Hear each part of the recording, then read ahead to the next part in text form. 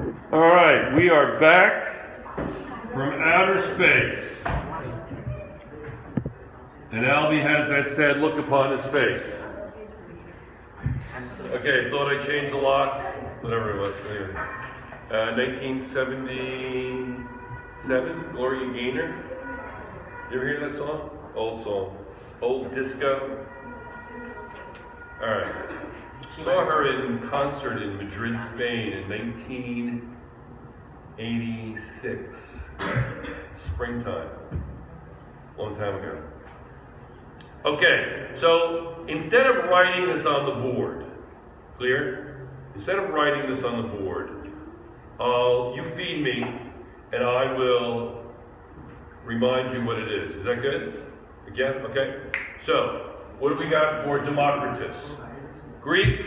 Yes, what do we got? Romina, quickly, come on, let's go. Hit it. Greek philosopher. He is famous for his atomic theory. Yeah, atomic theory, but be careful. It wasn't exactly, when you say atomic theory, I'm thinking John Dalton, you know, modern atomic theory. His big idea was, the atom, the Greek word atomos, indivisible, right?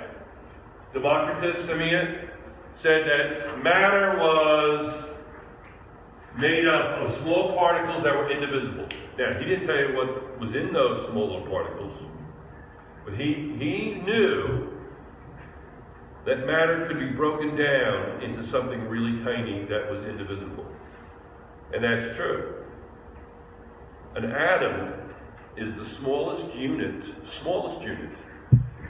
of an element that retains the properties of that element. That's actually the definition of an atom today. So it's pretty close to what Democritus said. As long as I don't start doing anything weird like talk about nucleus and atomic weight, atomic number, electrons, This is what Democritus said, that the smallest unit of matter was a small little particle that was indivisible. What we say is that the smallest unit of matter that can be broken down is called an atom. Same thing as what he said. Yes? So the smallest unit of an element is an individual atom of that element. All right, good. So that is Democritus. Progma, anything you want to add to that? Anything good? You got an approximate year. What do we got? You got a year on that? No year? Romina, you got a year? 400 BC, do you think? That's all right. Democritus was born in Abdera. I think it was a little bit more like. Can you? We'll come back to you. Can you look up a year so we can push on? Okay. Ernest Rutherford. You want me to tell you about Ernest Rutherford? Who's doing Ernie? Anybody doing Ernie? Yeah, you're doing Ernie? Ernest Rutherford. Bert and Ernie. Hey Bert. Anybody? Who's doing? Wait a second. R. Who's R? Okay. Oh, you're looking up the Democritus thing. Okay. So let's skip down then to J. Dalton. John Dalton was age of 22, 23. He ran a school with his brother. He did. I almost didn't go to college, did he? He was what they call a meteorologist. No, they called him a dissenter. Because he didn't want to belong to the Church of England. He didn't want to sign the loyalty oath. And he was called a dissenter. He went to a university in Manchester, I believe, college in Manchester. But anyway, what do we know about John Dalton? Who's Dalton? M? Who's M? Malaysia, Canada. What do we got? He was a scientist. He was a scientist, a chemist. And the what? That's right. He was a meteorologist. He studied weather. Meteorologist. Is that what you got? Any idea about Dalton's atomic theory? When we think of the first real, honest-to-goodness atomic theory, apart from atomic structure. I'm not talking about atomic structure, we're talking about atomic theory. We think of John Dalton, don't we? Dalton's laws of partial pressure. Yeah, you know what that is? Yeah. What that is simply this, that a gas, chlorine, is next to oxygen. They don't know that each other's different. They think they're all the same. There's really, in terms of physical, there's no difference between chlorine gas and oxygen gas, physically. Oh yeah, it smells and one can kill you, etc. But what is the volume at 0 degrees Celsius in one atmosphere of 6.02 times 10 to the 23rd particles of oxygen gas? What's the volume? How would you know that? 22.4 liters. What is the volume of 6.02 times 10 to the 23rd particles of fluorine gas? 22.4 liters, same. If I take an equal number of particles of any gas at the same temperature and pressure, they're all going to have the same volume. And if I take, so if I have a container, and that container is at a specific set of conditions, the pressure inside that container is simply the addition of the pressure of each gas that's in there. So if I have chlorine, oxygen, nitrogen, if I have 4 or 5 gases, I simply add up the pressures of each individual gas, and that's the law of partial pressures. What else was Dalton known for? Daltonism. Anybody have Daltonism in here? Anybody? Daltonism? Anybody have Daltonism? Nobody? Color blindness. Yeah, color blindness. Dalton was responsible for a lot of groundbreaking research on color blindness. And color blindness, I don't know if it's all color blindness actually, or is it all color blindness? Red-green color blindness is Daltonism. Red-green, we heard it right here first from Canada. Red-green color blindness is Daltonism.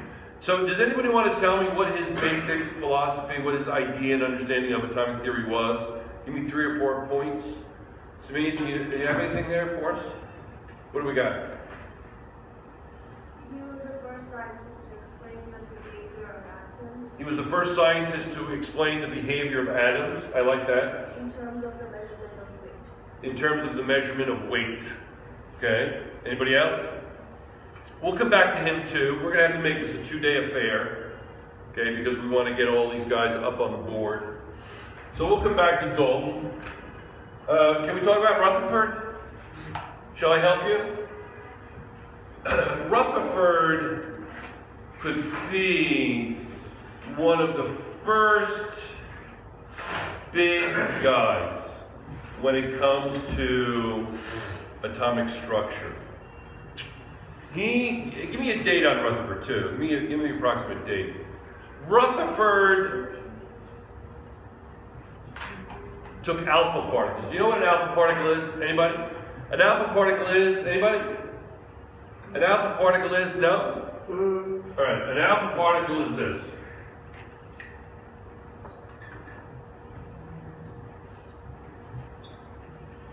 The charged particle. It's a helium nucleus, no electrons. So it's very small. Okay, it's very small.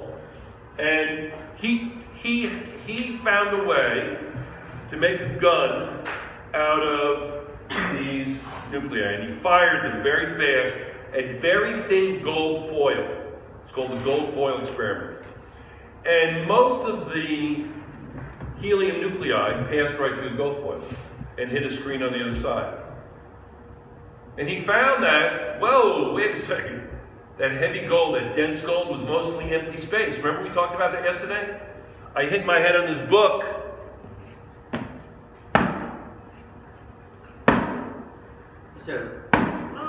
It's mostly, I'm hitting my head with electrons. If this were pure nuclear material, it would probably be microscopic. all the nuclei in this book would be microscopic. What gives this volume is electrons.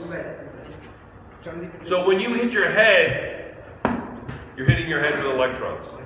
So you fall and you hit your head, you go home and you tell your mom, Mom, you're never going to guess what happened today.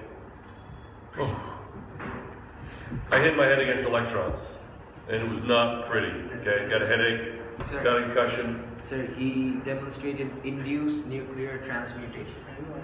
Okay, easy for you to say. Let's hold off on that. That's a little too advanced right now. What'd you say? Induced? Nuclear transmutation. Induced nuclear transmutation. That was Rutherford?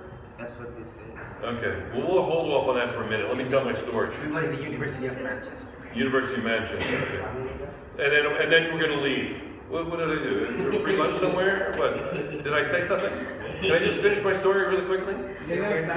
So, but every once in a while, this beam of alpha particles would hit something solid and it would bounce back or ricochet. And he's like, whoa, what was that? And in terms of momentum, you know what it was like? It was like, and this was his, I'm paraphrasing, it was like taking a giant cannon,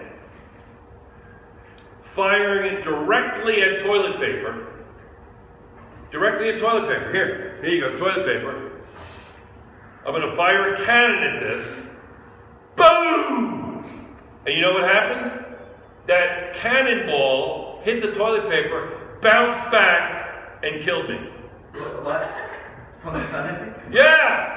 That was the same thing in terms of momentum and forces and masses and speeds and velocities and all that. It was similar. That's how amazing it was to take that alpha particle and hit the gold foil and have the alpha particle bounce back. No. Having that missile bounce off the toilet paper was the same as, similar to, equivalent to, analogous to, not equal to, the alpha particle hitting something so solid and bouncing back because it had so much momentum. That alpha particle was moving extremely fast. He was stunned. So this is what he said. He said, this is what Rutherford came up with. Rutherford said, wait a second. We'll talk about the plum pudding model. He said that an atom was mostly empty space and had a hard core, something in the center that was very small, extremely dense, extremely hard, extremely stable.